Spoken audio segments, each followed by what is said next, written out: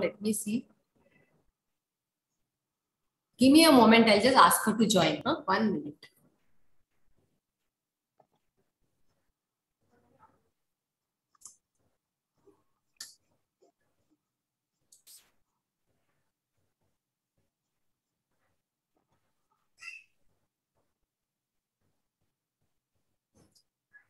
Join. Shall we start, madam? Yeah, Jotu, this all our students are going to be on the YouTube. We have live streamed it. Yeah. Okay. Because here we have. Pardon? Is the volume better now? Pardon? Is the sound better now? Sound is little better. Okay. Yes. I will try to speak closer to the microphone. It's little better. Okay.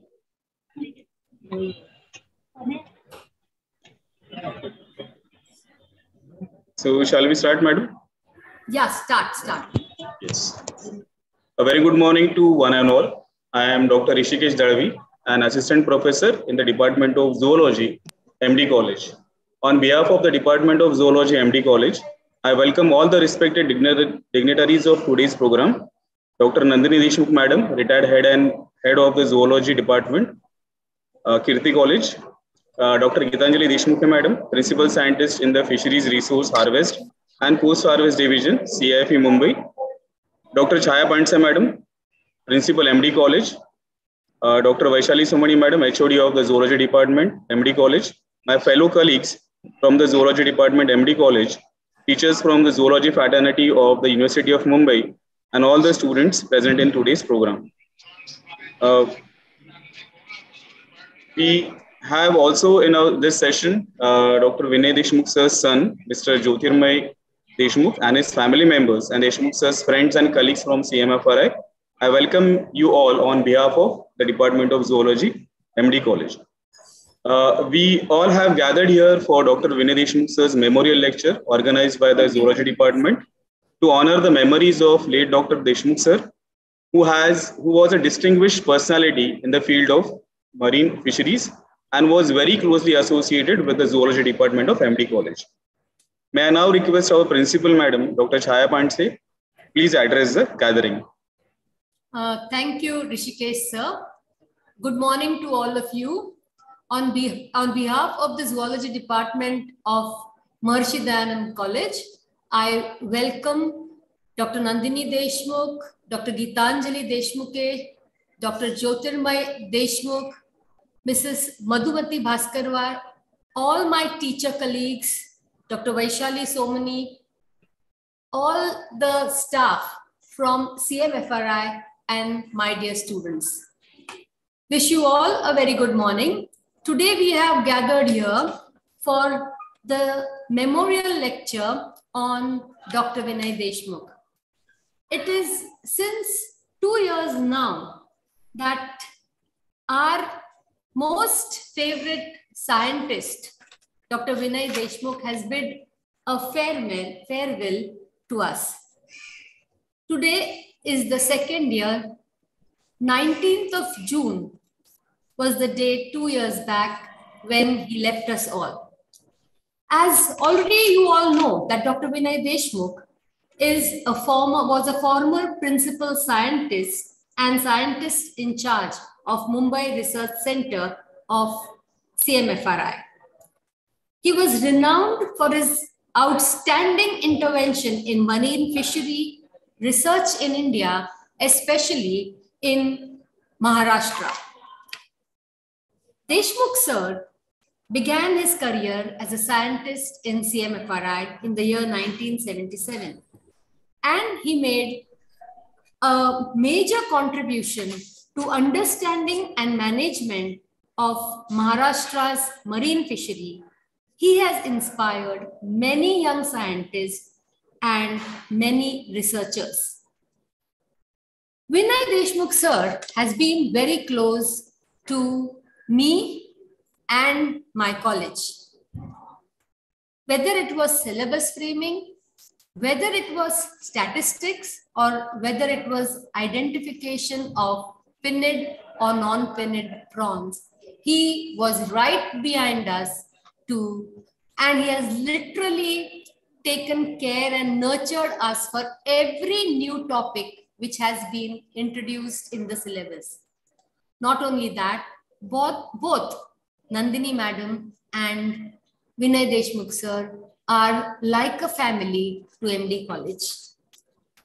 His major contribution was in the work which includes the dynamics and modeling of non-pinned prawns of Maharashtra, biology and stock assessment of pinned and non-pinned prawns, crabs, lobsters, effect of the purse seine net on the ecosystem and biodiversity of Maharashtra waters, and recommendation of the fleet size regulation to the state authority and assessment of an impact of oil spillage on the fish environment and livelihood aspects of the fisherman. Such a great personality. It is really very difficult to forget him. And today we would like to, in honor of Deshmukh sir, we would like to have a memorial lecture by Dr. Geetanjali Deshmukh, who was also a very close friend of Vinay Deshmukh sir. Madam, thank you very much for accepting our invitation. We are very honored. Today, we have got one more friend of ours, Mrs. Madhumati Bhaskarwar, who is joining us from Delhi and who would also like to speak a few words, because right from we were doing MSc, we have been close with the Deshmukh families. So he has both Mr. and Mrs. Deshmukh have influenced us as students, as teachers, and what we are today, we owe a lot to them. Dr. Jyotirmay, thank you very much on a short notice for joining us, and we are very honored to have you here. I welcome you all once again, and I hope we are going to have a very nice session today and a good interaction with Deshmukh madam. Thank you very much. Thank you so much, madam. Dr. Vinay Deshmukh sir was a distinguished marine biologist, a great teacher, and a humble human, an inspiration to all of us, molding and inspiring lives of many students, including myself. Deshmukh sir was a great support for our department and was always like a pillar whenever we required his guidance. May I now request Dr. Jyotirmay Deshmukh to kindly share some of his memories. Dr. Jyotirmay? Can you hear me? Thank you, Dr. Darvi. Am I audible? Yes, you're audible. If you can, please speak a little bit loudly. Okay, I'm going to try and scream into this microphone. Is this better now? Yes. Okay. Thank you, Professor Panse and all her colleagues for bearing to listen to a person whose last contact with biology was several years ago, now probably decades ago. But I think my life connection, my umbilical cord with biology has never been severed because of my connection to my parents. And I think one of the most important values that I received from both of my parents, but specifically from my father, is this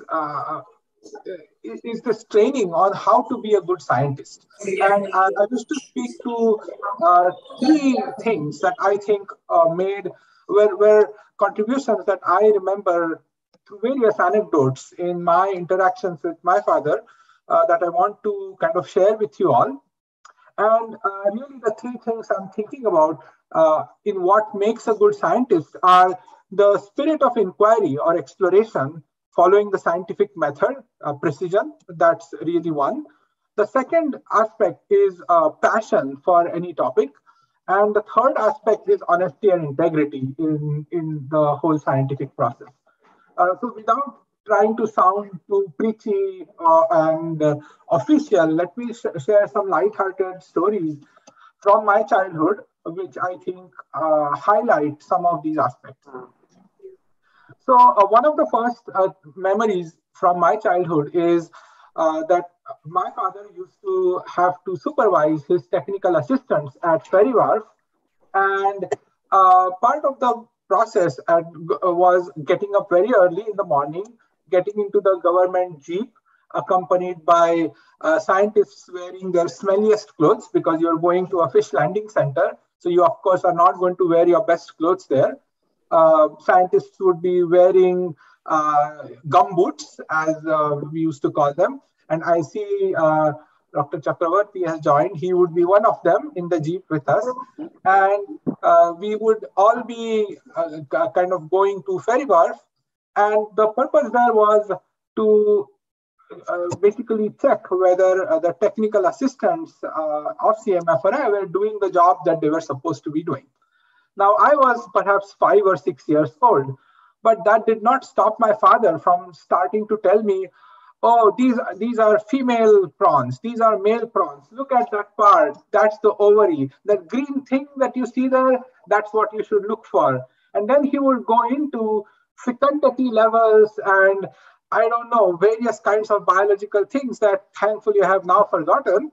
But I remember these F1, F2, F3, F4 things that he would, at some point, he told me, go sit with that assistant and help him take the statistics. And I was a 5-year-old taking those shrimp, putting them on a ruler, measuring their length and their weight and so on. Now, fast forward several years when actually now I am a computer scientist and I'm a professor here in a university in the US, but my first introduction to computer science came in CMFRI. And CMFRI in those days had bought today what sounds very exotic, but it was a PCXT. And it's one of the most advanced machines that existed in India in those days. And believe it or not, these machines did not have a hard drive. They had 2 floppy drives. And my father would take me to his office with him on Saturdays and Sundays, because of course he was that kind of a person who would work Saturdays and Sundays. And the task given to me was, you have to study for these exams. You have to finish practicing these questions. And if you sit quietly in a corner and work for 2-3 hours, I will let you play some games on our office computer. So this is 1986 that we are talking about. And in 1986, that was my first exposure to a computer. And I think I never looked at any other thing the same way. Computers became a passion for me. And in fact, a few years later, the same shrimp that I was telling you guys about, the F1, F2, F3, my father started talking to me about biostatistics, how this FISAT software was giving him headaches, and how I should help him figure out what his colleagues need to figure out in making effective use of that software, help his students kind of figure out any errors that they were making, and so on. I mean, another thing I'm kind of trying to highlight in these stories were no interaction with Vinay Deshmukh ever happened without the topic of fish ever coming up. Okay, there's a running joke in my family that whenever you even say "fur," then the starting letter for fish, you are soon to be rewarded with about an hour's lecture on fisheries. And my mom would roll her eyes and she was like, "Dhalo talu hai," right? Which is Marathi for "there he goes again." And that was the thing with Baba. He breathed, lived fisheries. That was the life for him. Which goes to my second topic, right? There was this immense passion for the field that he had, this immense passion for fisheries, which did not end in his 9-to-5 job. When he came back home, he would still talk about fish. When we would be cooking fish, he would be still talking about fish. When we would go to the fish market to buy fish, he would be talking not in terms of bombil taza hai ka, but in terms of the species of the bombil that he sees in front of him. A lot of my childhood was kind of bombarded with scientific names of various fish, which I have now mercifully forgotten. Brain has only a finite amount of space. But that was how upbringing with Vinay Deshmukh was. There was a lot of passion for the field that he really carried, this burning passion for the field that he had with him. The other thing that I think was something unique that I learned from my father was this spirit of inquiry and exploration. There are several friends and family members with whom I have passionately discussed about fish. Of course, when my passion for fish starts and ends with eating them, not studying them. So whenever we talk about fish, I realize that our family was special in the way that we ate literally any crab that fishermen caught in the sea. And this was all because of my father. We would try all kinds of experimental fish, many fish that several even fish aficionados have never tried. And the reason for that was the spirit of exploration. Let's try something new. Let's get out of our comfort zone. We eat pomfret all the time. We eat mackerel all the time. Let's try this new thing. Let's try this new kind of squid. Let's try a new recipe. This was something that I really imbibed from my father, which is at some point of life, if you're pursuing a career in science, you have to leave the comfort zone that you are in, the thing that you know well, and you have to go outside that comfort zone and try to experiment, try to learn something new, try to explore something new. That was one other thing that I strongly remember. And the final thing, I don't want to bore you all with my reminiscences, but I think one thing that I think was something that I did not appreciate as much when I was growing up in Mumbai under the same roof as my father. You know, I mean, the time I left Mumbai, I was 21 years old. So most of my memories in Mumbai with my father are as me as an angsty teenager who, of course, everything your parents say is wrong and how you have everything right? That's the teenage age. But as I left home, reflecting back, I realized that there were several things that unconsciously seeped into my behavior. And those are definitely things that are imparted by my father's values or morals. And I think one of the things that I distinctly remember was his commitment to honesty and integrity. And this is one little anecdote. We had once, as a family, gone to Nehru Center. There was some kind of a shopping exhibition. We did our shopping. We got into the BST bus that was supposed to take us back to Shivaji Park, where we live. And about 2 or 3 stops away from Worli, my father is like, no, I have to get down. And I asked him, well, what happened? He's like, no, I just realized that the guy at the counter gave me 50 rupees extra. And we are like, why are you going to go now? It's late. We are already in the bus. We are halfway home. He's like, no, I cannot take this extra money. So he got down from the bus, took a bus in the opposite direction, went back to Nehru Center, returned the 50 rupees and took a second bus to come back home. I mean, this kind of honesty and integrity, at that point, I think that I remember slightly being irritated with him because he did not accompany us home and decided to go back. But later, as I grew up, I realized that this kind of honesty and integrity as a person is something that you need to have when you're even doing science. When we do experiments in science, we need our experiments to be repeatable. We need our experiments to be such that other people can do them. And we should be very careful about how we present our experiments and with the honesty with which we apply our scientific method. And I think this is equally important in today's science, where it's easy to publish something to get a publication, but not being thorough or honest with respect to the method in order to present the results that exist. And this happens not only in biological sciences, but this is something that in the broader world today, we see that it's something that needs to happen in public health, in all kinds of sciences. So just to summarize, I think these 3 values, value which places importance on exploration, the spirit of inquiry and the scientific method, a value for having passion for the topic that you have chosen to embrace as your career, and really the honesty and integrity aspects of existence. And the one final thing I would like to say is that science is a highly social process. We might all think of science as something very rational, as something that is very results oriented, but at the end of the day, science is a social process. When we publish something, publish new scientific results, these are vetted by a team of our peers. Science faces society and society faces science. Because science is a social process, every scientist has a moral obligation to do the science correctly. Otherwise, it ceases to be science. And this is, I think, one of the main things that is a takeaway message for me as a part of my childhood upbringing from my father.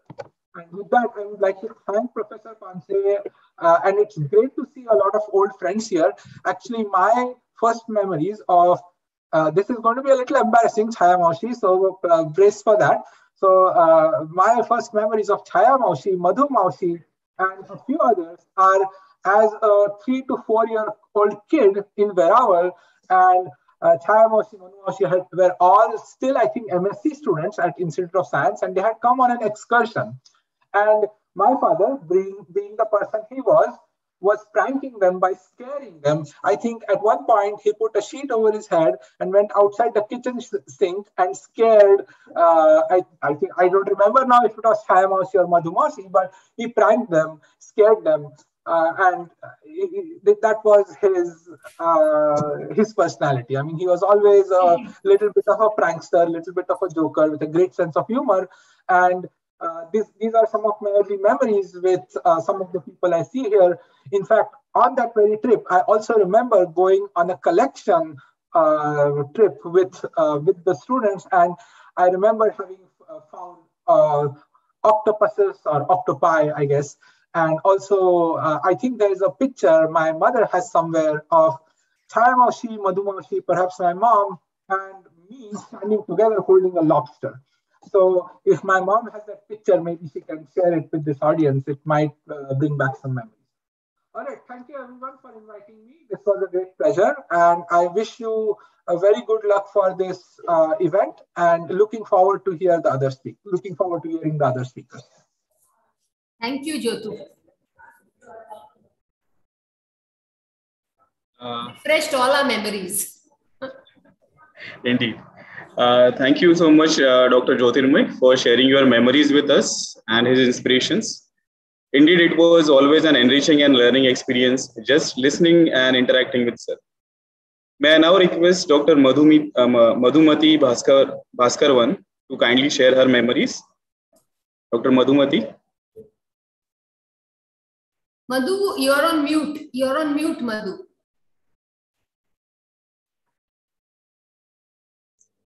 Can you hear me now? Yeah. Thank you so much. But let me make a correction. I am not a doctor.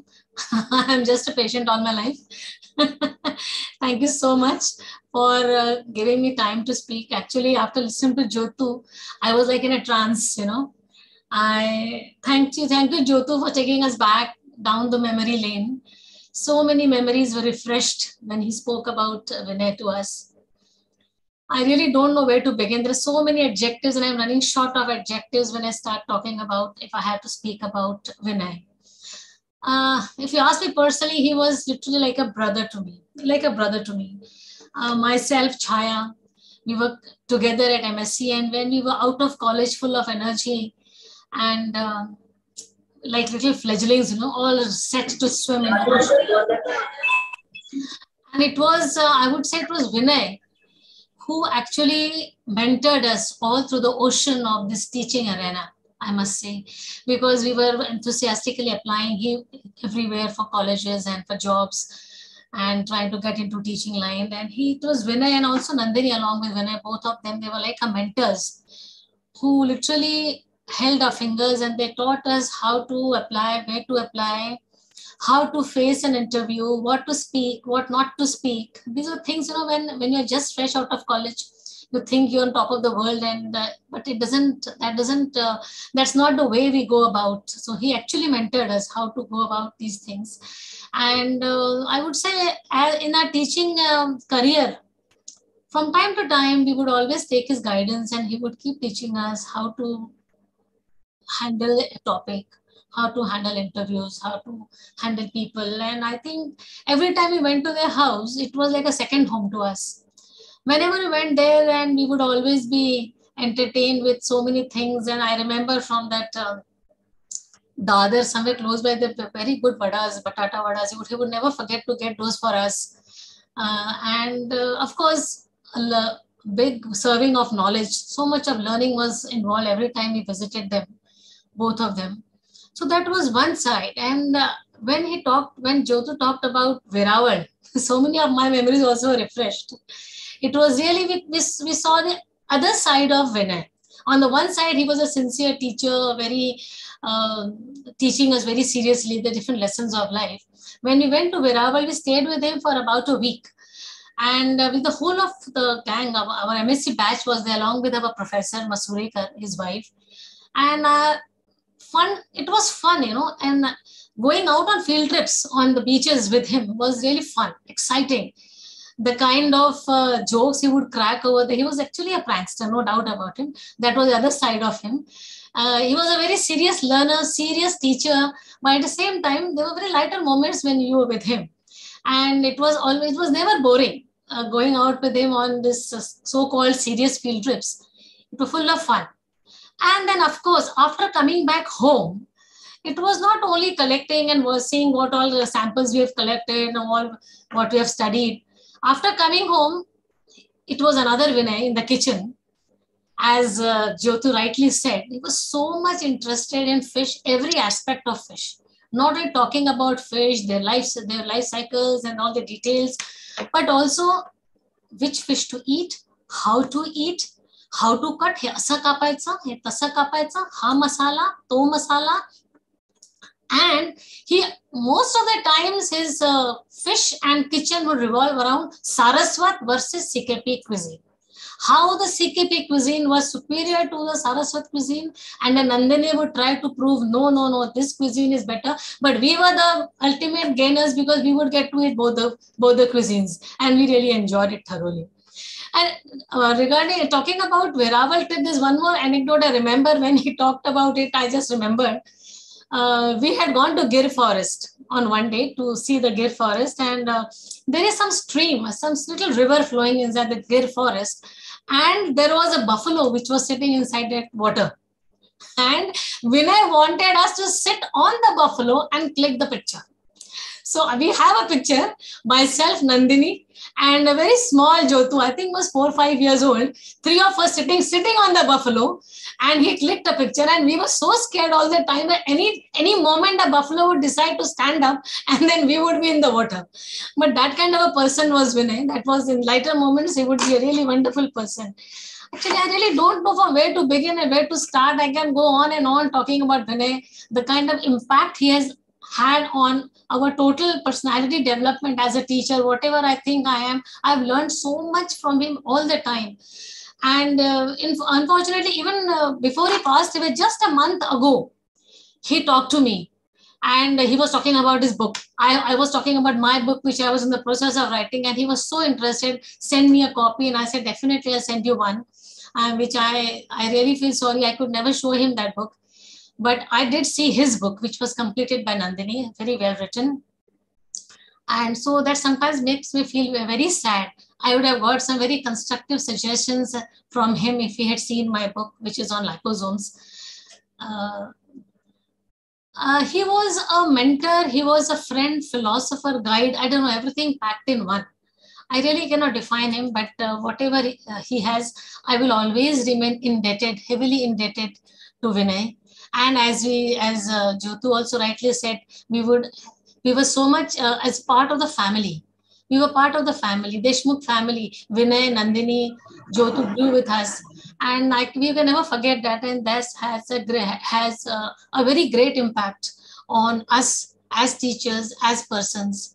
Thank you, Vinay. Thank you so much. Wherever you are, stay blessed and stay happy. Thank you so much for giving me the time. Thank you so much, Madhumati Madam, for expressing your memories and sharing your thoughts. Indeed, both Deshmukh Madam and Deshmukh Sir had been inspiration to many students molding their careers, their lives. We also have with us. Madam has refreshed all our memories, and I also welcome Dr. Chakraborty and Dr. Golden Quadras, who are here with us. And sir, thank you very much, both of you all, for joining us today. Thank you. Thank you, madam. Thank welcome, you, sir. Thank you. It's my pleasure to be here. Chakraborty sir, would you like to speak a few words? May I request? I will like to speak a few words because, but I don't know from where to start and where to end. That is the problem. Many of you may not be knowing that our life started from Delhi. We were interviewed on the same day in Delhi for the ARS examination. And good morning, everybody. Madam, Principal Madam, thank you very much for inviting me. Rishikesh Dalvi, Gitanjali Madam, Madhu Madam, and all the people who are here.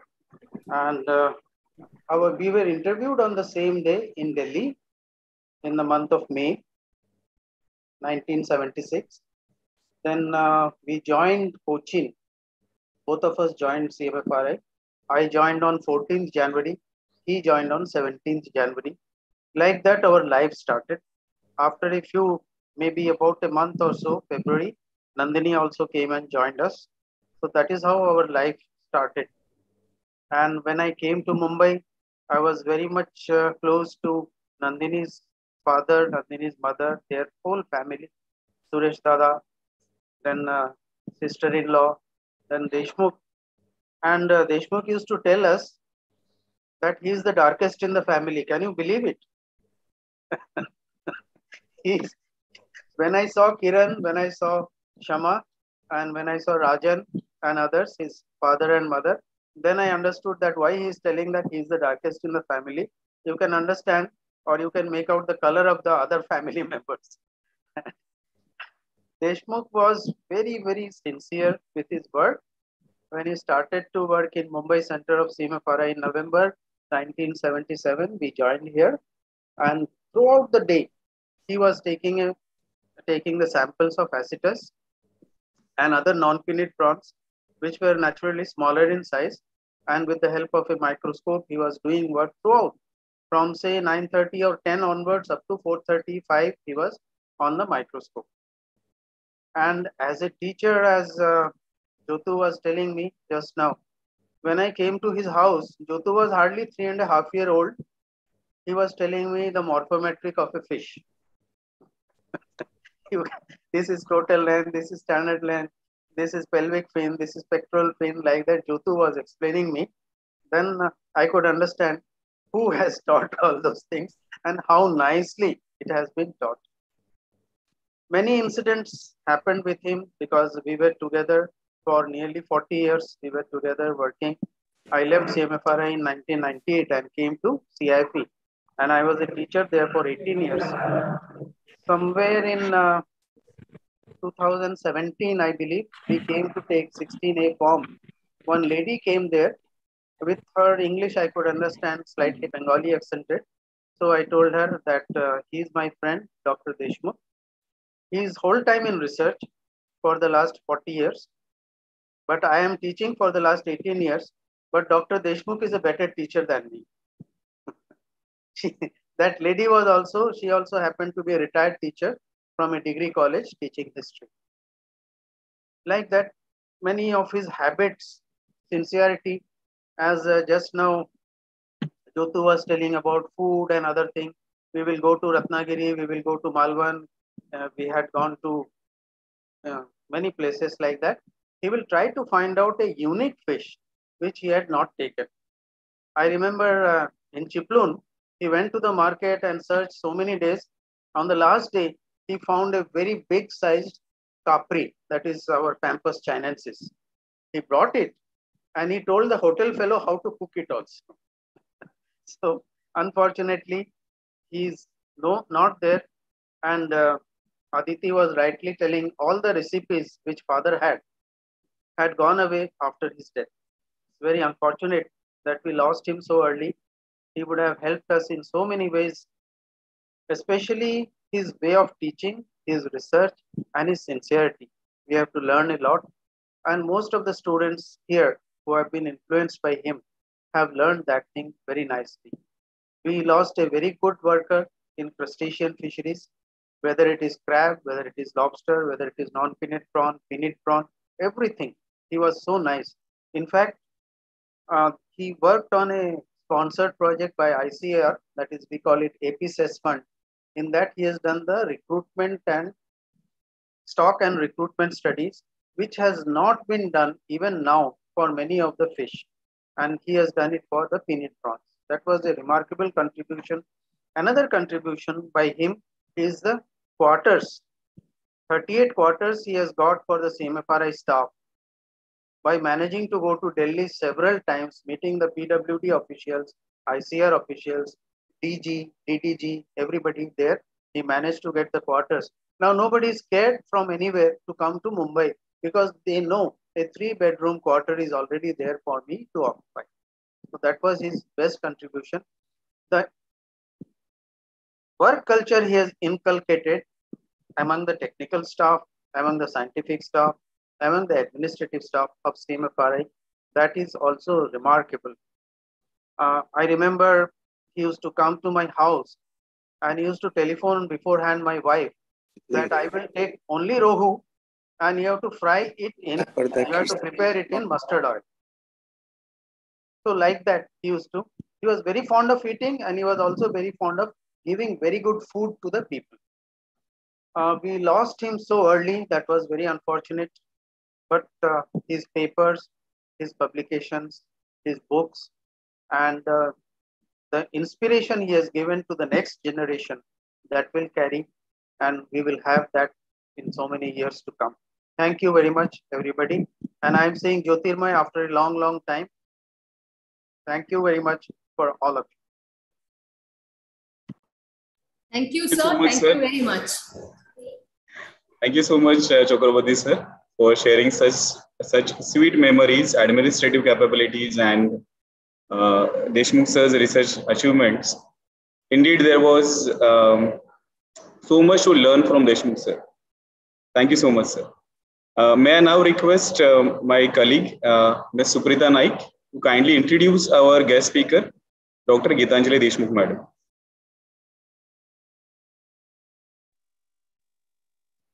Thank you, sir. I take this opportunity to introduce you all to our speaker today, Dr. Gitanjali Deshmukh, madam, who is presently the principal scientist at ICAR, Central Institute of Fisheries Education. Madam has done her master's in botany from Pune University and PhD in phycology from Hokkaido University, Japan. She holds a research experience of around 34 years.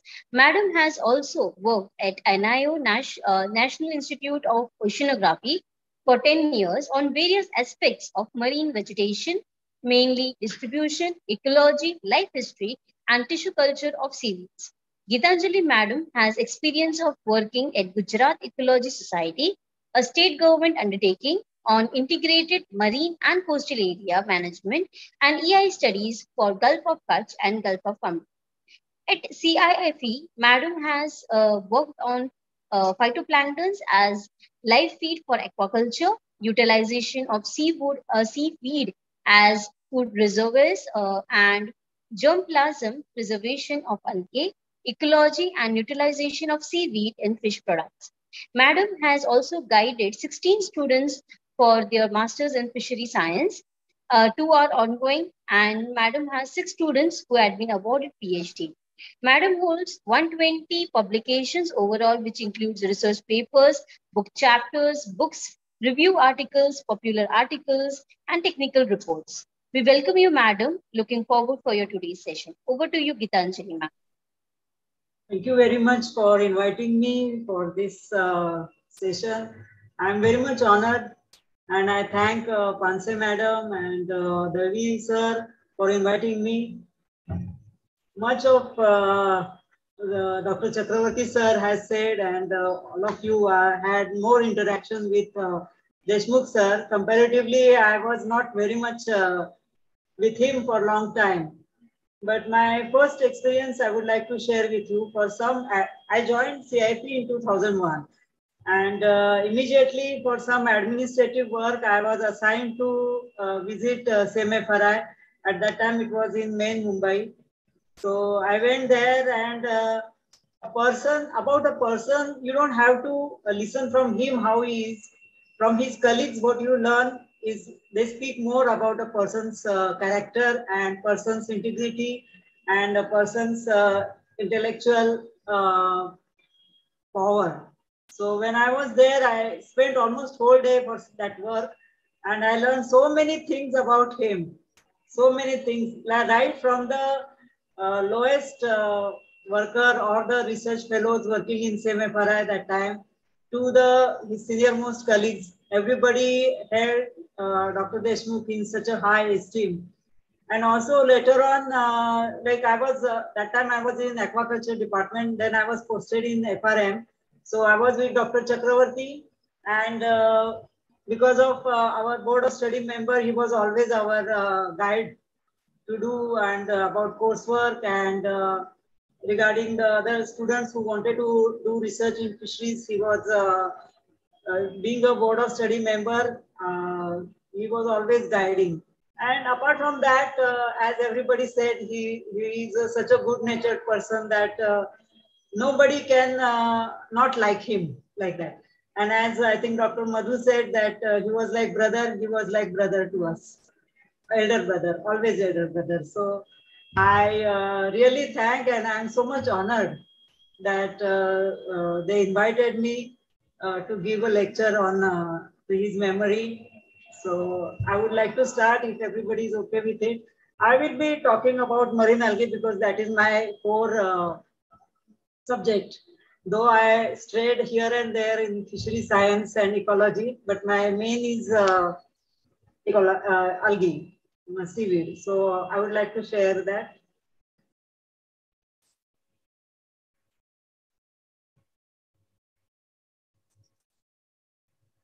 So I hope the slides are visible. Yes, madam, they are visible. Thank you. So marine algae has a vast, there are so many issues and opportunities are there. And as recently I had opportunity to give a TV talk in Marathi on seaweed cultivation. So there I mentioned that we call sea as Ratnakar in Marathi Sanskrit. So one of the Ratna or jewel of the sea, which has not been given much attention, at least in India, is marine algae or seaweed. So let us see what how it is important. It's not moving. It's not moving. I will restart it. Yes, madam. Please reshare it.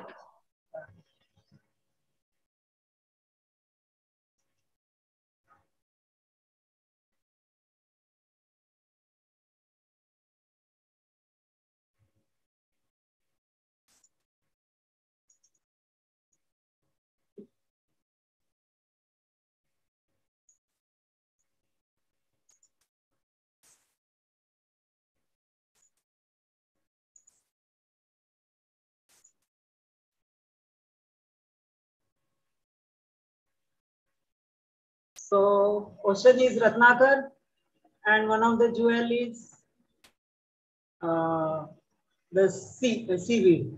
There are actually, I've just talked a little about how our sea coast is, since we are talking about many marine environments and where all the seaweed occur. So here if you see, there are different kinds of coasts are there. And we are blessed with more than 8,000 kilometers of sea coast, where we have 3 gulfs and many estuaries and deltas present, and different kind of ecosystems are there.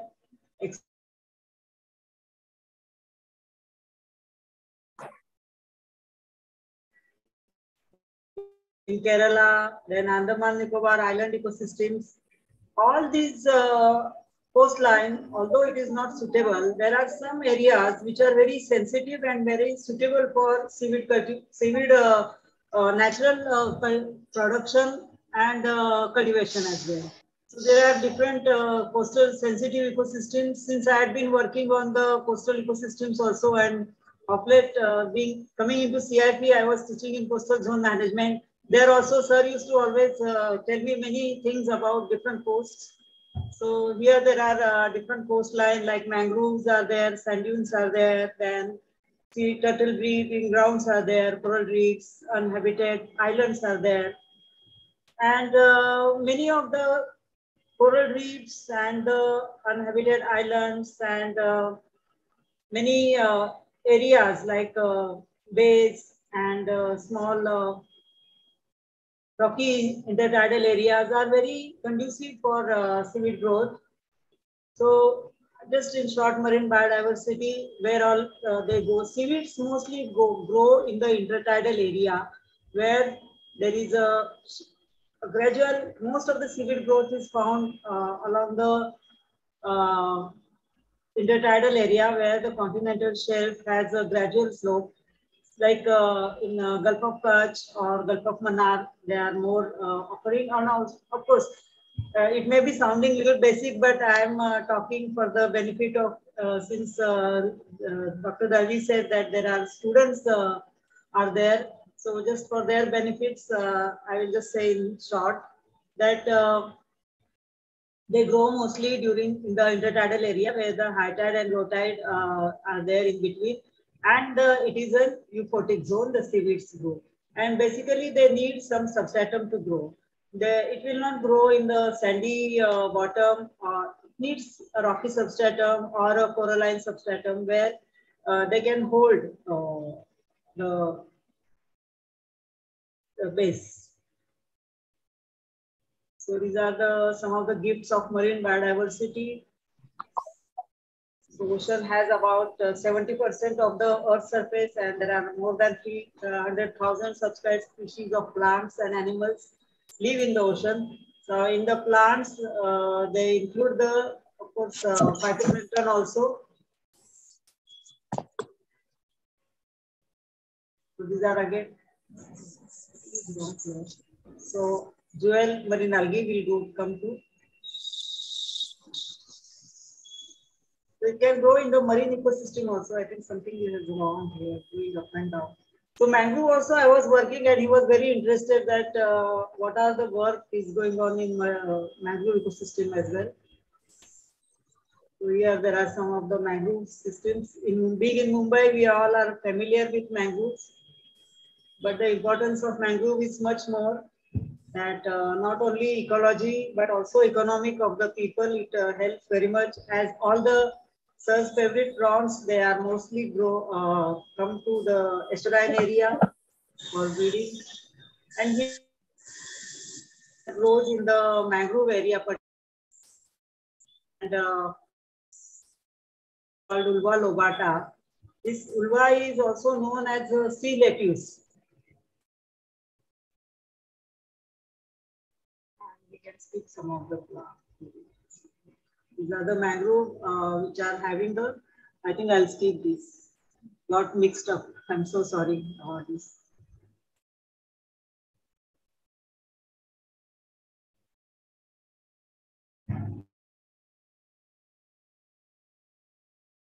I'm talking about mangrove is that because mangrove is also one of the area where the seaweed cultivation can happen. This my connection is very unstable, so it may go at some time. Today the institute net is bit. So this is importance of mangroves, which is of course foremost important is nursery ground for many fish larvae, and it is renewable source for fuel and offers protection for against coastal erosion.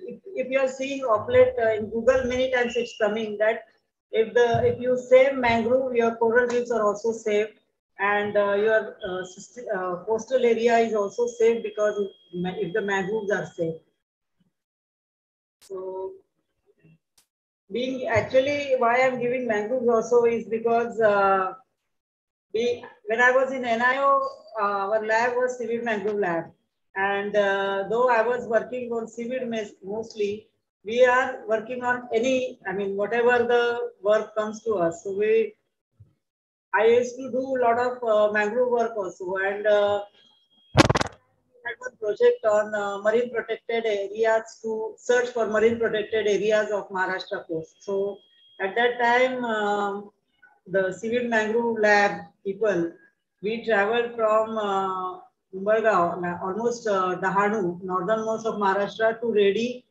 Each and every crossroad we took, we went to the sea, and we see what the biodiversity is there. That is why some of the mangrove and the biodiversity I was showing you, because it was very interesting that how the mangroves also support a lot of economically important seaweed species.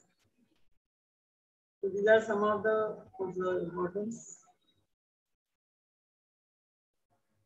Some of the popular medicines are also extracted from mangrove area, and there are people who this is the ecological, like how it helps in the nitrogen recycling.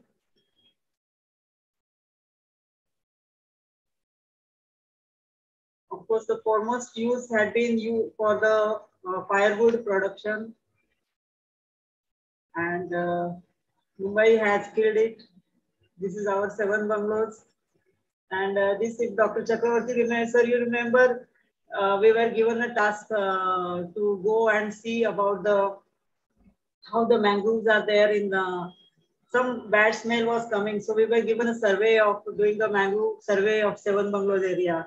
So this is the picture, how the mangroves are being killed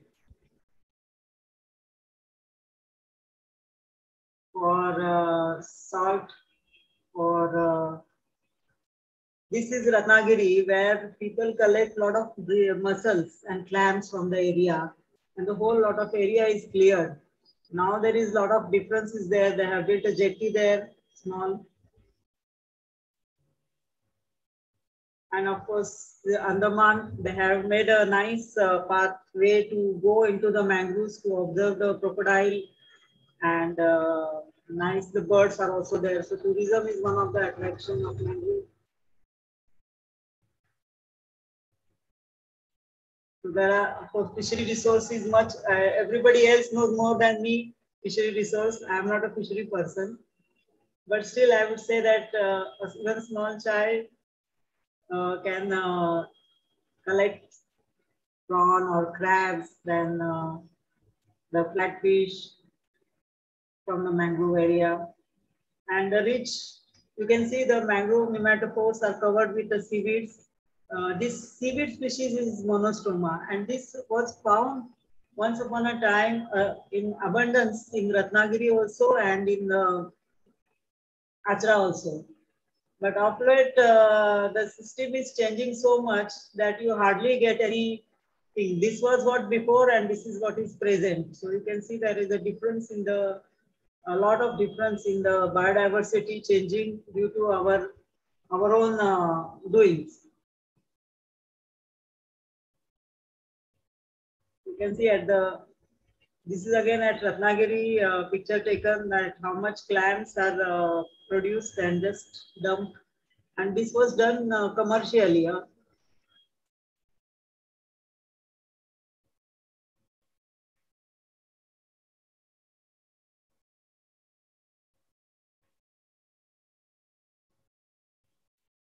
So there is very little mangroves are currently under any active management. So what is necessary is that many colleges, Goldin is there, Goldin knows, and Goldin has been very actively involved in Thana mangrove and Thana estuary and Thane Creek conservation and bird sanctuary.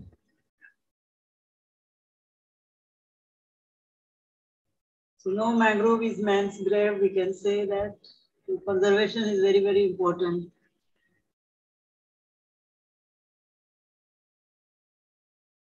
These are some of the posters which we had asked our students to make. Now I'll just brief on coral reefs also before I come to my main jewel. So reefs are resistant structure. Everybody knows that they are unique in being uniform. Now we are having actually all sorts of reefs, which are the fringing reef, barrier reef, and atoll. Fringing reef is there in Gulf of Kutch and Gulf of Mannar also. Then barrier reef type is present in Andaman, and atolls are there in Lakshadweep. So we are having almost all kind of reef occurrences along the Indian coast. And as everybody knows that reefs are very sensitive, ecologically sensitive, because the corals take so long to grow that it takes almost 1 centimeter or 5 centimeters to grow. It takes about a year to grow. So they are very fragile calcium carbonate nature, but we all know that they are very beautiful and they support a very huge number of ornamental fishes. Then there was the most like close relation, and they are also, the reefs are also being exploited for these fishes for the aquarium purpose. Then the coral itself, they are home to 33% of all known fish species, nursery 25% of all marine species, and they protect 20% of the world coast from wave erosion, the coral reefs. So there is some differences there. A lot of ornamental fishes are there. There are many adoptions are there about there, and they change their colors and change their strategies adapting to the reef. They are very beautiful. Everybody knows that. There are so many movies are also there showing how the reef fishes are important. So this will skip. This was for the students. And they are also, they clean the fish. I mean, they clean the coral reef. Herbivores are there, so they are sometimes are not welcome for the coral reef, and they can. Some of the cleaning fishes are also there, so they clean the debris occurring on the corals. So that is why there is a symbiosis happening. Then apart from these fishes, there are many other species are there, which are sea snakes and turtles that are found. So 7 recognized species of sea turtles are found on the coral reefs of some parts of the world. And coral reefs are also where they are associated. There are also the turtle breeding grounds nearby the coastal areas. Then of course the sea dugong.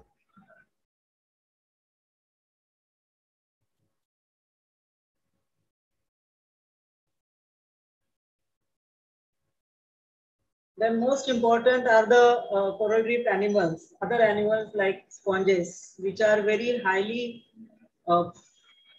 important as the bioactive substances are being taken from them. Then echinoderms, mollusks, all these are present in the coral reef very much in diversified area. These are some of the sponges. And sponges have a lot of bioactive substances. And unfortunately, we are being exploiting all these sea jewels from the sea for many things. Of course, for human benefit, but we have to give back also to nature the same thing, so that our next generations also can see and can benefit by them. So the echinoderms like sea stars,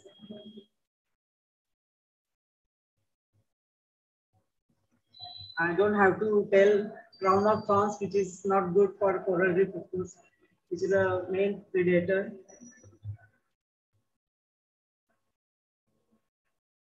Sea urchin.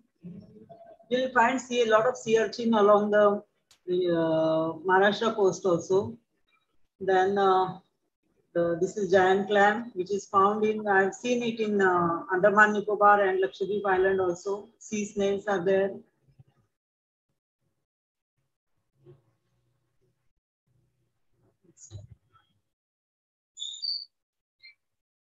A lot of crabs and crustaceans.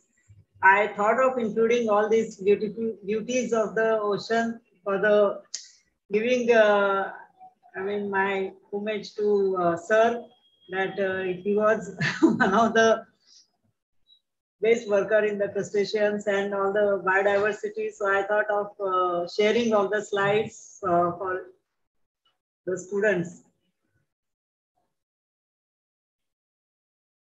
And of course, the corals are very, very precious. Like at least in Indians, we all have that jewelry, coral jewelry, and many things. There are different kinds of corals which are used for jewelry, black coral, red coral, and which are very, very expensive. So here are some of the coral jewelries I have seen. So these are the jewelry of corals which are being used.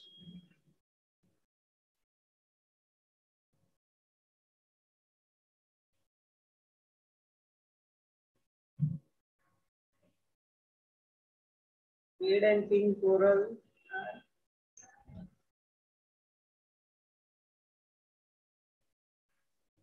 So again, some of the beautiful. I think I searched so much, for this.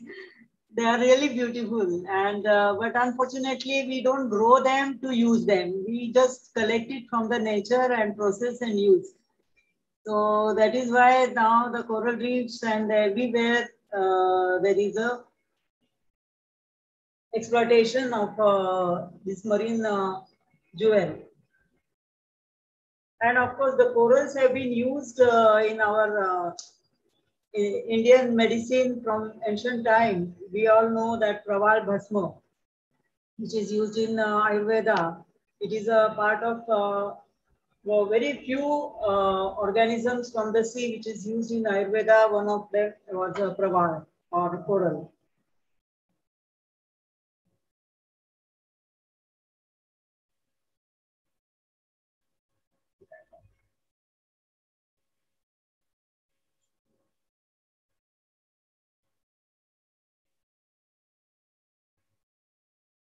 So you can see those pictures.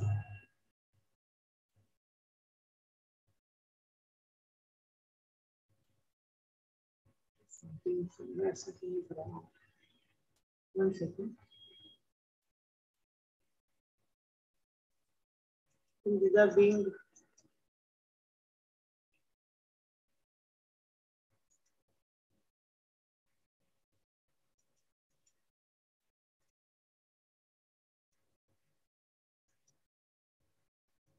we'll jump to the seaweed only now because I think what are we doing? Why are we calling them seaweed, marine algae? I'm sorry for taking longer for the other things, but now I'll come to the seaweed. Seaweed, why we call them seaweed? Are they really weeds? Actually, they are the vegetables. They are the jewels from the sea. So if you see here, this is Malvan coast. During monsoon time, where the rocks are fully covered with this beautiful green, long means they are more than a meter, 2 almost sometimes 2 meters length seaweed. And what you see, the black thing in between here, they are most, what do you call it, expensive seaweed now, or very exotic seaweed, what everybody likes now, sushi. They are the nori, and these are the ao nori, or what they call in Japanese. It is ulva species, which are also known as sea lettuce. So there are several marine algal species. What is Shevala manje kai? I had prepared this for some Marathi this thing. So what do you mean by seaweeds or algae? So algae are actually plants which are very low in the taxonomy of plant kingdom, because they don't have any root-like or leaf-like flower differentiation of tissues. There are only cortical or medullary tissues, and they have different, although they are different in color. So based on their colors, their classification is done. So what you see here is red and green algae. So the green algae, they have like higher plants, they have chlorophyll A and B, and their storage product is starch. And you can see here, this is what I was telling about Ulva lobata, which is found in Palghar area. And this is sea grapes, or it is called as, scientific name is collar palm. So this looks like a grape, tastes like a grape, though it is a little bit sour, but all these are edible. And most of the things, this is Srivardhan coastline, where in the intertidal area, this huge, this is anthropomorphic halide.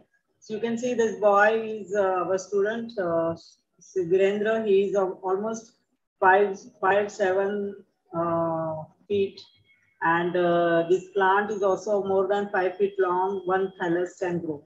So they are actually macroscopic algae, means phytoplankton and they belong to the same algae, but these are the macroscopic. So we can call it them as a macroscopic algae, or we can call them sea vegetables, not seaweeds. Then comes the brown algae. The color, you can see they are brown in color because they have the picoxanthin present in it. And again, there are different types. I'm showing here a few of them. This is called Padaina. They are very common also. Then this is Dictyota, Spatoglossum, and this is Sargassum. Now, they are very important, economical important, as the Sargassum, most of the brown algae, they have alginic acid in it. Particularly this Sargassum of our Indian coast, Sargassum and one more Turbinaria. They can produce alginic acid, alginate, sodium alginate. Everybody knows that it is used in many immunological studies, cryopreservation, then even the pearl culture. To make a dye in a pearl oyster, they use the alginate bead, sodium alginate beads. And because it is very inert in nature, it can be used for cryopreservation, and it forms a microcosm inside the bead so that the cells can remain live in the -196 degree temperature also.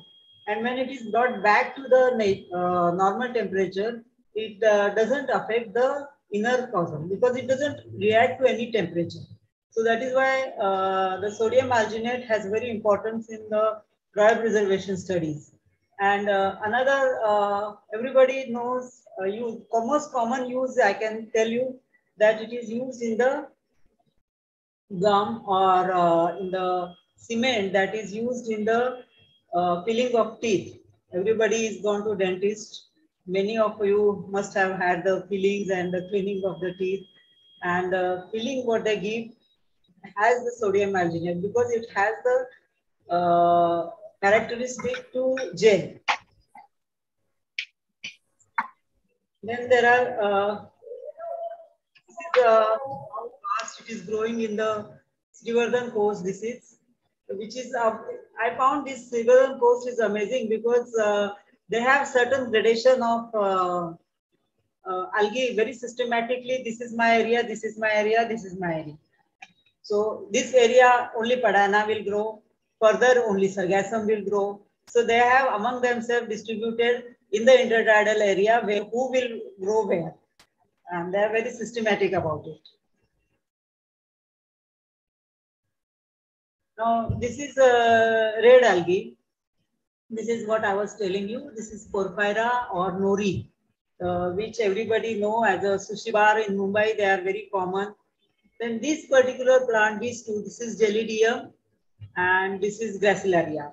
These two red algal species, they are very important as they are the source of most commonly used product, agar. Being in science college, we all are knowing that any macrobiological medium has to have agar in it to solidify. So that agar is extracted from seaweed. And so far, the red seaweeds are the only source to produce agar. And we have almost 844 species along Indian coast, out of which only few are used. And Gracilaria, Gelidiella acidosa, and Gelidium, these are the three. Pterocladia also one of the other species which are used for agar production.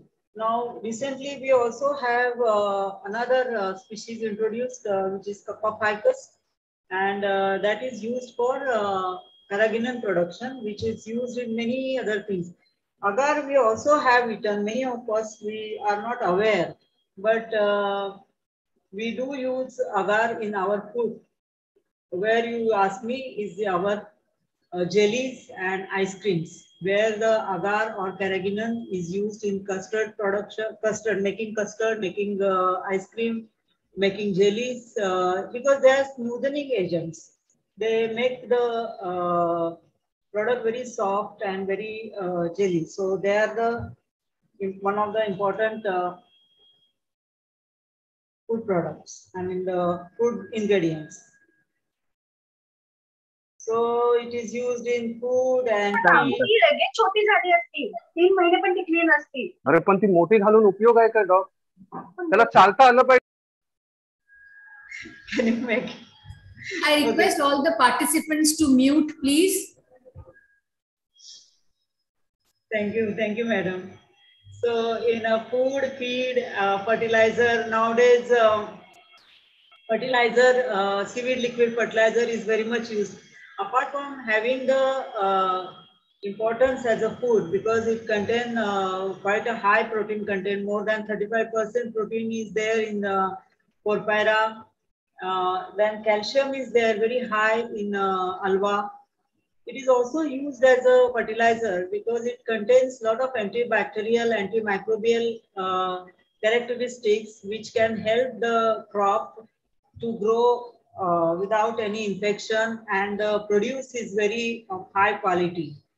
Nowadays, of course, the medicine is there. Many seaweeds are being used for in drug production. Now, there was a project going on since '82, where almost all the coastal universities or the coastal, many marine CSIR institutes like Central Salt and Chemical Research Institute, then NIO and CDRI, and many other coastal universities, colleges were involved in it to do the drugs from the sea. So there was a huge project. First, it was Indo-US project. Then the Department of Ocean Development was sponsoring that project. So in that project, most of the marine organisms, including corals, soft corals, sponges, and seaweeds, mangroves, all have been screened to see their characteristics, bioactive substances which are used. And I tell you that brown seaweed, particularly Padaina, Stoichospermum, and Spatoglossum, they are having a lot of phenolic and other bioactive substances to be used for antimicrobial, antibacterial, and then many are antimicrobial. Some are there even used for birth control. So there are many things that can be used as a medicine. Then recently, if you've seen, there are seaweed products are used in the beauty products also. So there are, in between there was an ad, I don't know which company it was, but it was saying that red seaweed shampoo. So what what does it gives in the, there are lipsticks, there are many other products are there, which are cosmetics are there where the seaweeds are used, because seaweed gives a glaze. It gives the softness to the product, I mean to the, where we are using. So that is why it is being used also in the cloth industry to make the, particularly sodium alginate is used in the cloth industry to, for the firefighting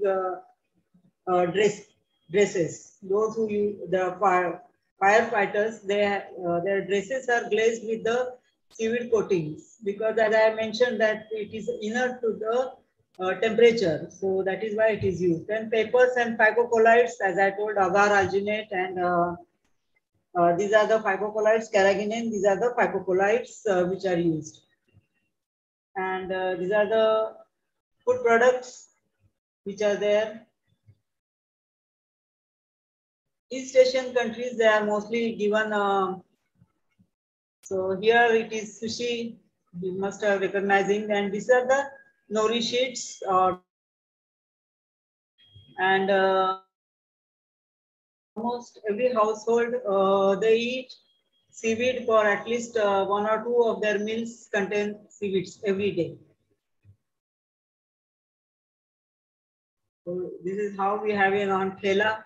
हातगाडी वर पण seaweed विकलं जातं. This is in Philippines, and in Philippines they use they eat a lot of color paw also. Color paw, when it is eaten very fresh, it is very good, but if it is a bit delayed in eating, it can be harmful. So there are a lot of nutraceutical characteristics, and you can say 1 kilo of vegetable is equivalent to 100 grams of sea vegetables. So how, that is how important it is, and that is how it is nutritious to us, which we are totally blind to it.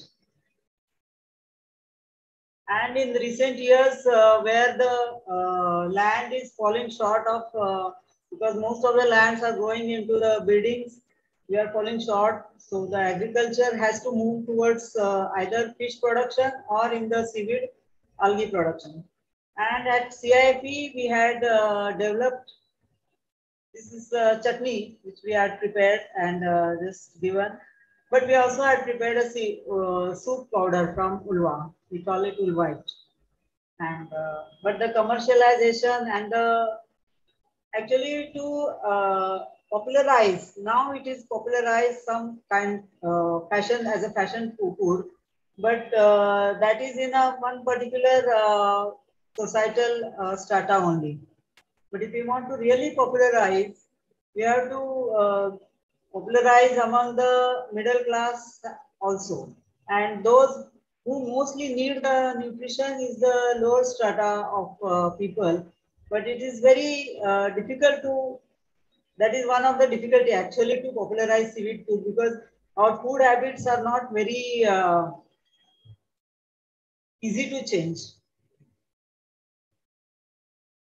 Chakravarti sir will remember how much criticism I had got when we were giving the seaweed chutney sandwiches. So this is for the seaweed preparation of feed as a using the sea vegetables for aqua feed. One of our student now, he is in our Kakinada center in charge. Murali, he had used seaweed as aqua feed for rohu production, katla and rohu, and he found that the growth is faster, it is disease resistance, and also the meat quality was also very good. So that this was what was used.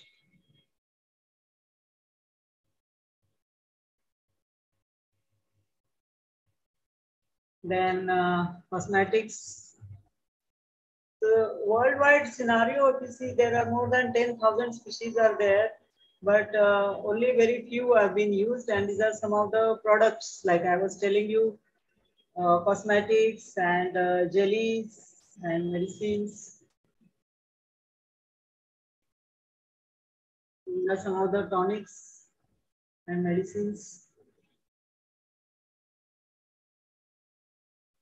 So worldwide, they are using in many things. These are, of course, some ice creams, toothpaste.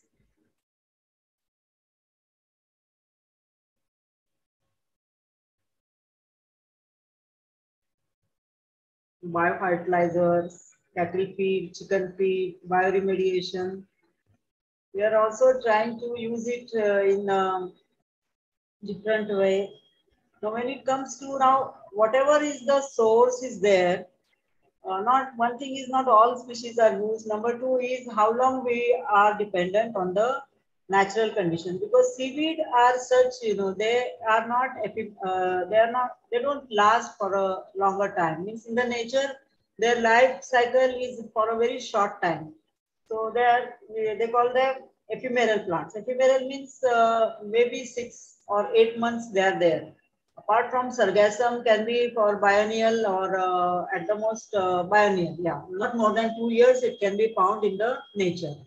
So what is the, how do we get it on the large quantity?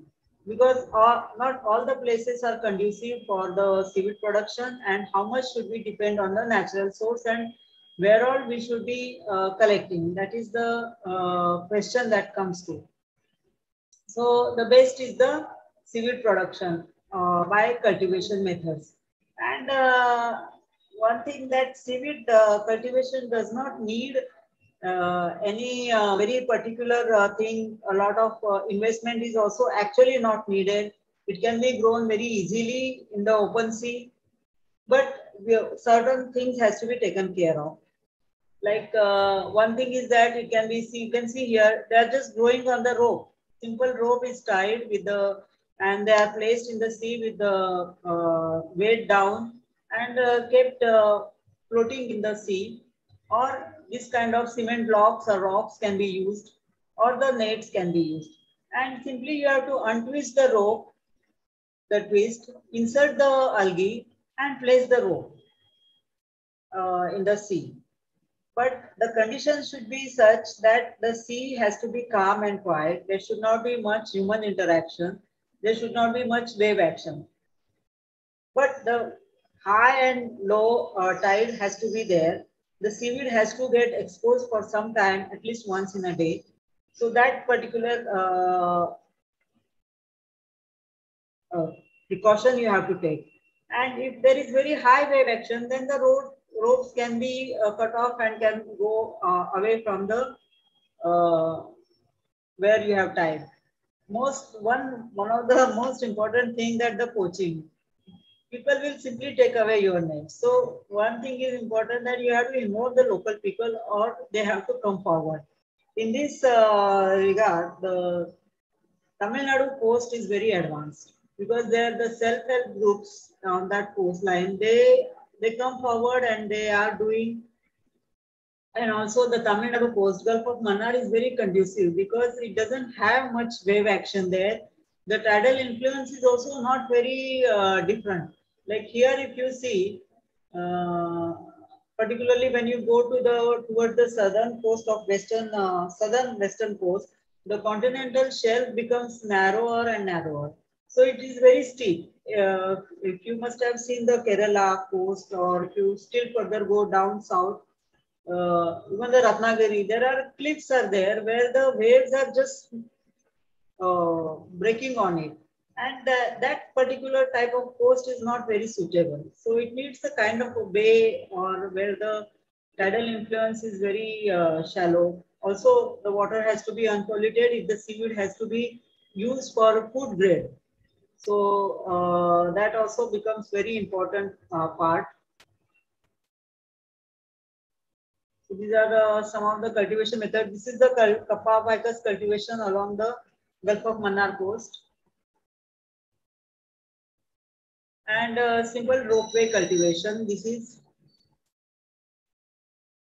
now in Japan, they are producing the seaweed on very large scale. And this is Porphyra cultivation. Porphyra has a very unique life history. Now, algae, some algae have a life history which involves two different types of life stages, which is one of which is microscopic and one is macroscopic. So the microscopic stage, they they produce a spore, and then they roll this kind of nets in the tank. When the spores get attached to this rope, and then these ropes are then placed in the another tank where they find the small sporelings or the seedlings are growing, and then these seedlings are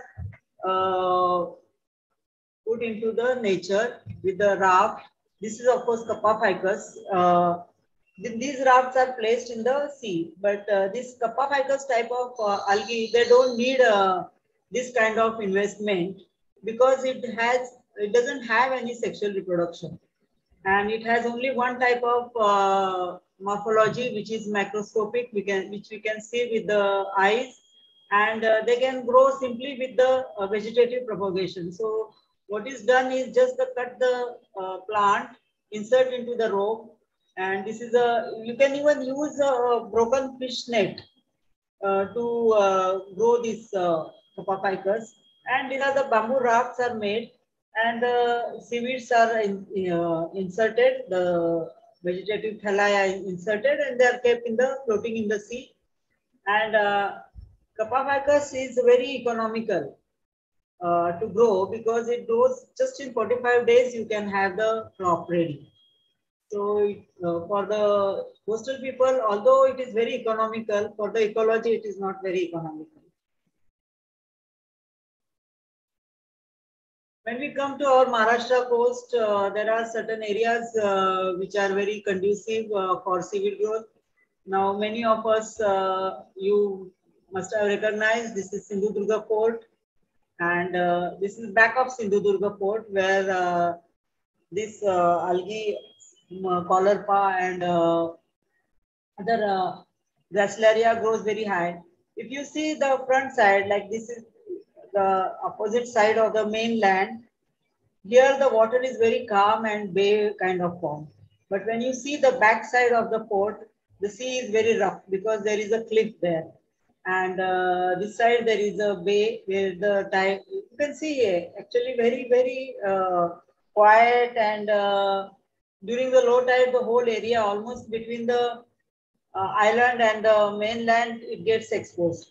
So here there are certain places where we can grow the seaweeds. And once upon, I can say about 10, 15 years or so ago, 15, 20 years ago, since I had been studying this area when I joined NIO in 1983, till today I have visited just last 3-4 months ago.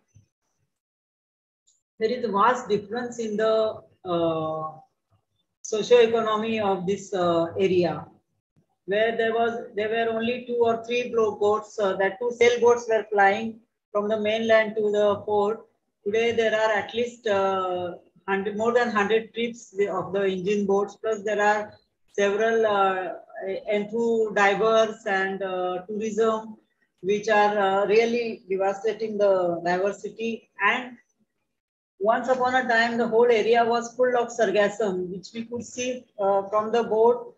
Today is hardly seen anything. So one has to really see where we are losing our jewels. So with this is Okha. You can see it is one of the paradise for those who are working not only seaweed but also in marine biodiversity, because this intertidal area is full of giant sea anemone, then Aplysia, sea hare, and many of the sponges, sea urchins, everything is there. And it's a really wonderful place. So with this, I would like to thank, and once again, my sincere thanks to the organizing Dr. Dalvi. He called me several times. Sometimes I answered him, sometimes I did not answer. Means I was a bit out of station also. And thank you, Panse Madam. Thank you, Nandini Madam. And thank you all. Chakravarti sir, so I'm always thankful because he had always given me all the facilities working in FRM, and we had a nice time together, sir. I thank you very much. Thank you. Thank you all. Just For your Tiwari sir, welcome you to your very own college. Thank you very much. Nice seeing you. Yes. Very nice lecture by Gitanjali, and it is very much beneficial to the students. Yes. And for the benefit of Principal Panse and Dalvisa, you may not be knowing that we were very soft in the department of FRM, and she was a bit strict with the student. That is necessary at times. So we used to call her headmistress.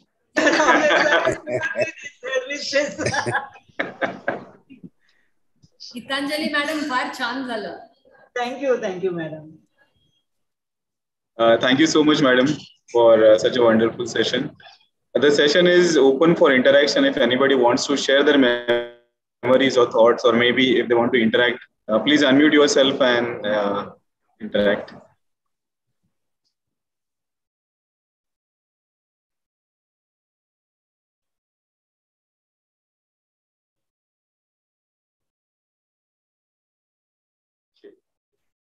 There are no questions, madam, here in the chat box right now. And if there are any questions from the student side, maybe after they watch the YouTube link, I may convey it to you. I wanted to ask, madam, like I had seen this mariculture, especially algal culture, in the South Indian coast, especially when I visited Kanyakumari.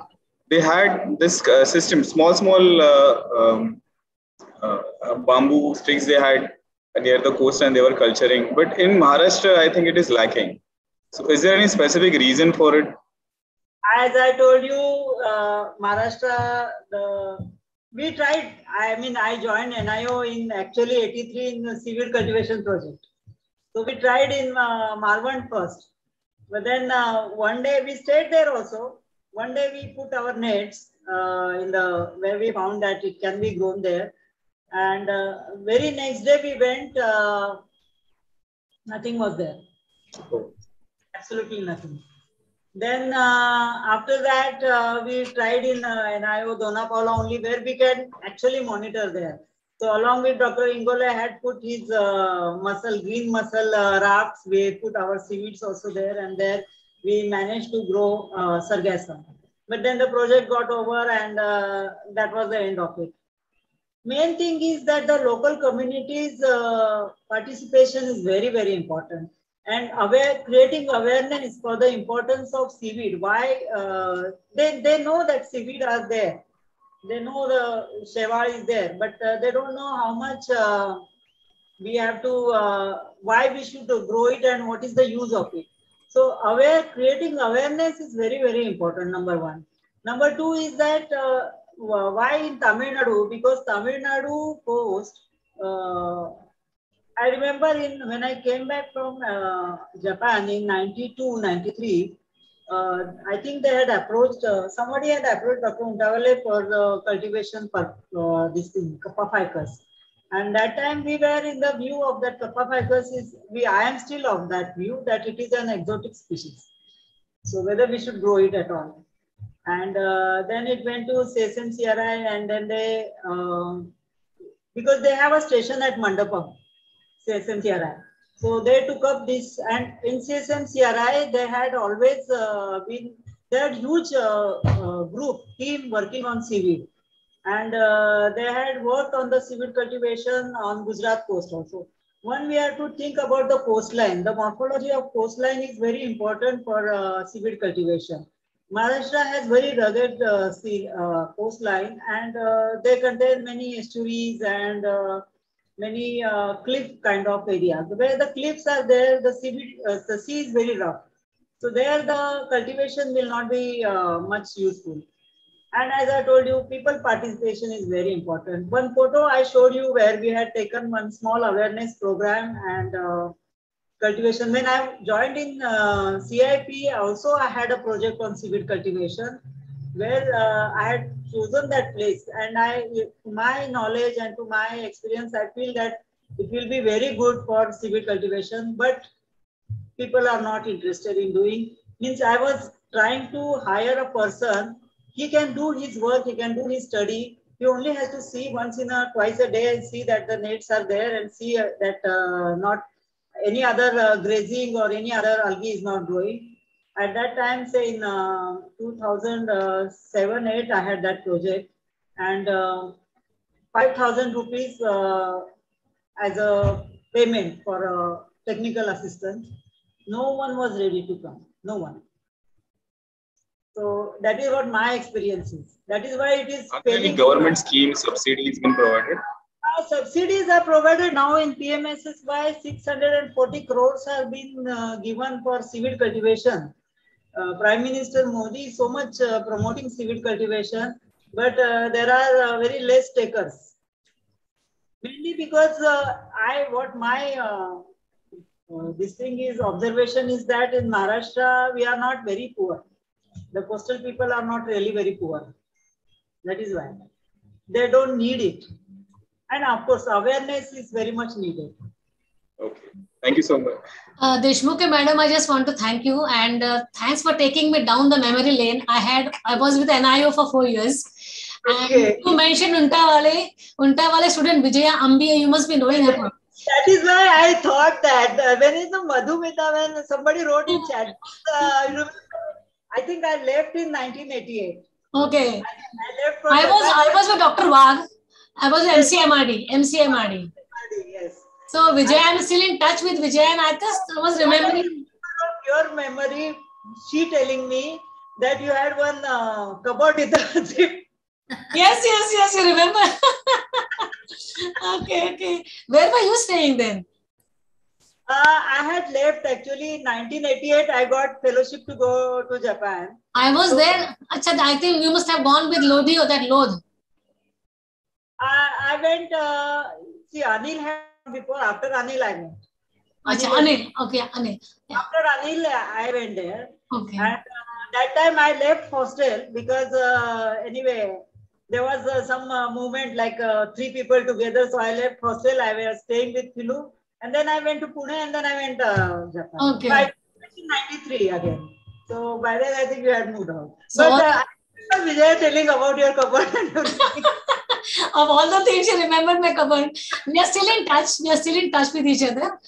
Yeah, Vijay is still in touch with me. Vijay is still in touch with me. Sure, okay. Thanks for taking me down the memory lane. Thank you. Somebody mentioned, then I recollected. Yes, I remember name Madhumati. Madhumita, Madhumati. Madhu, I remember. And she used to talk about many other things also, but that cupboard was novelty because I had also brought similar cupboard. So okay. In my hostel, yes, I had that cupboard. Yes, okay. We might have seen each other, but that time my appearance... Madam, there is a question. Okay. Yeah, I think this one has written something. Yes. There is a question from Golden Quarters, sir. He appreciates your presentation and he wants to know where he can buy the chutney and soup. He wants to try out those products. It again. Chutney is freshly made, so it cannot be available.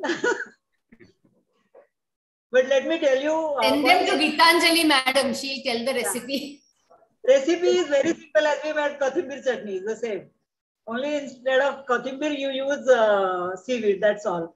And once there was one small, by NFDB, we had one small top also that time. So you remember we have served ulva pakoda also.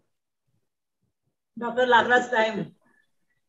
We had one day session on seaweed. So that time I had served ulva pakoda. And nobody could say that it is not palak pakoda. Madam, I have one suggestion. Hello. Can I be heard? Yes, sir. Yes, sir. One suggestion is, if it is possible for the government and for the institutions to pay some amount to the local people for the culture of algae. And I think if some remuneration is given to them, perhaps this may work. Because I remember one institution in Mulund, I think you might be knowing Vijay Kelkar College. They are having perfumery industry. And they are giving the saplings of certain species of plants which produce the perfumes, and that is distributed to many farmers. They are paid for that, and once the plants grow, that is used by the institution, by the factory for the production of perfumes. So on that line, if it is possible, at the government level or at the institution level, I think one may give a thought. Pradhan Mantri Matsya Sampadan Yojana has this thing provision for seaweed cultivation, and the forms and are available with state fisheries department, where they can fill up the form and give necessary thing, and the money can be given to them. It is already there in existence. Good. How far is the success of this project, this program? That government, the state government.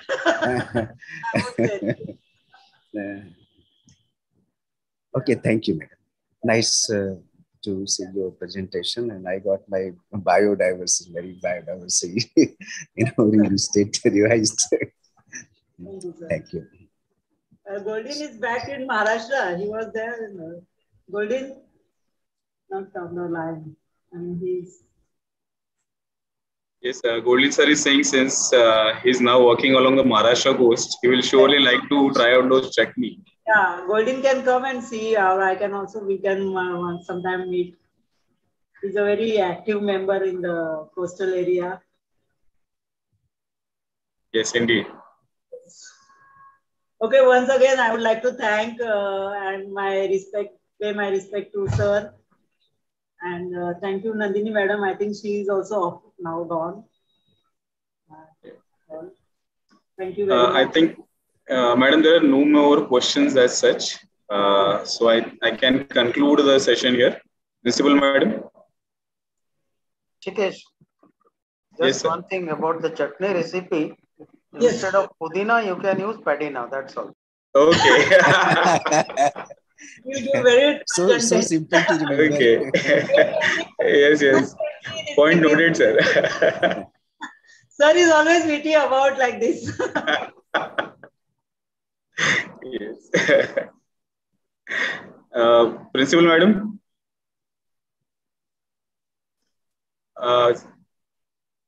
Principal madam, shall we conclude the session? Yes, please, Rishikesh. Yes, madam. Thank you so much. So we are here concluding this session. So on behalf of the Department of Zoology, Maharishi and the College of Arts, Science and Commerce, I, Dr. Rishikesh Dalvi, thank you, Dr. Jyotirmay Deshmukh, Dr. Sushant Chakraborty sir, Mrs. Madhumati Bhaskarwan madam, for sharing their memories of Dr. Vinay Deshmukh sir. I also thank you, our guest speaker, Dr. Gitanjali Deshmukh madam, for sparing her valuable time and sharing her valuable memories of Dr. Deshmukh sir, and also her knowledge on marine coastal biodiversity of India, and sharing your work on marine algae, their culture aspects and value addition for economic gains. Thank you so much, madam, for such an elaborative and fabulous presentation. I take this opportunity to thank our Vice President of MDES, Mrs. Kavalvarma madam, for providing the necessary facilities, and Principal madam, Dr. Chaya Pandse, for being a constant support and encouragement for conducting such programs. I also thank you, my departmental colleagues, HOD of Zoology Department, Dr. Vaishali Somani madam, Ms. Suprita Naik, for their consistent support. I thank you all the participants from across the nation, teachers from the Mumbai University and family members of Deshmukh sir for their presence. I thank you, our former principal of MD College, Dr. Tiwari sir, Dr. Goldin Quadras sir, Dr. Gulabrao Rajesh sir, who is the member of BOS in Zoology, University of Mumbai, Dr. Subhash Jonde sir, Amod Tamhane, Ashok Kadam sir, Dr. Kiran Mali, Dr. Vishal Rasal for their presence. I also thank you, Mr. Ayappan Pillai and his team for the technical support. Last but not the least, I thank you all the students for their enthusiastic participation. Thank you so much, everyone. Thank you. Madhu, I will let you know, Vijaya, that I saw you. I was going to tell you that I still remember the taste of porphyra soup she used to make in the lab. Ayappan sir, can you please stop recording? I will talk to Vijaya also. I will also talk to Vijaya.